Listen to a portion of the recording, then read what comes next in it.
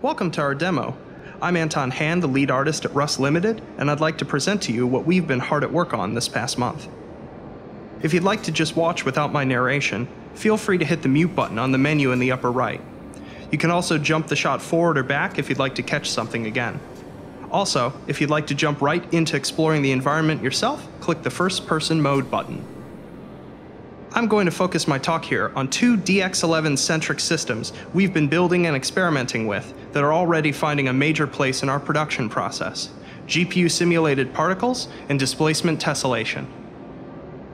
For producing this demo, we here at RUST teamed up with Arthur Brusee of TinyCube Studio to do a full-scale test of the DX11 particle system he's been working on for Unity 4. These particle systems are simulated with a compute shader on the GPU.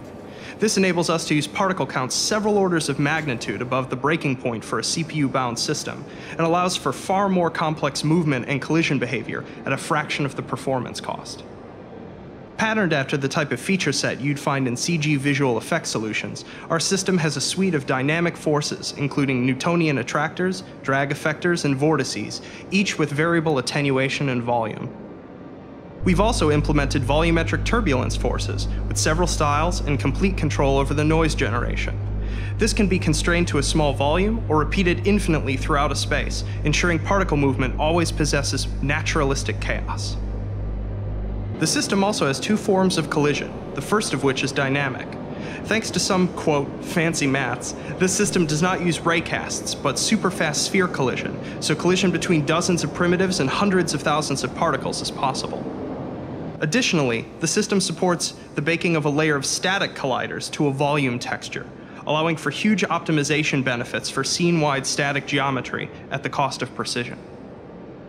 The payoff for these systems, as you might imagine, is a deeper integration in the behavior of visual effects with other scene content. With a CPU-bound system, the VFX artist is often left with having to choose between particle-dense systems with visual depth or sparse systems relying mostly on sprite animation when employing complex movement and collision behavior.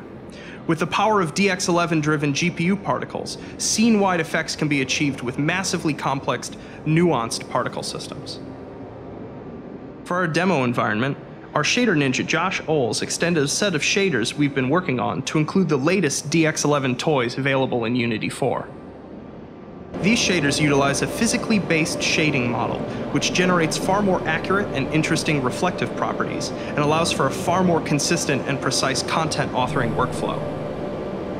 This shading model draws from two per pixel specular properties from texture sampling: F0, which represents surface reflectivity, and roughness. This allows for having portions of the same material and texture canvas to have dramatically different specular behavior. The shader also maintains its specular identity well across transitions between dynamic and baked lighting. With Unity 4 now here, we've taken the opportunity to integrate what I feel is the hallmark visual feature of DX11, displacement tessellation.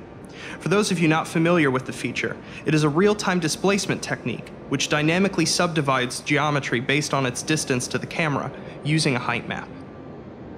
Games using displacement technology most commonly employ it for adding complex, noisy topology to naturalistic objects, as we've done here with the outer cave wall. By using a very contrasty elevation map, the displacement texture does more than add surface detail, but helps to create a much more interesting macro shape.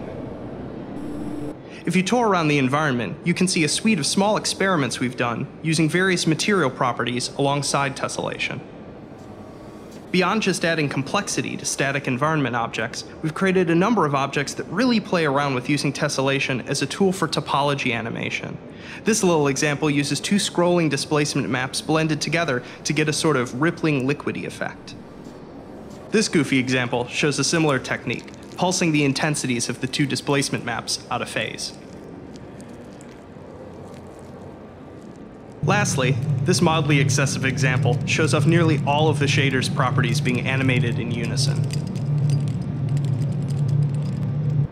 In closing, we hope that this gets you all excited about some of the possibilities with using DirectX 11 for shader and visual effects. I know I've been having a blast.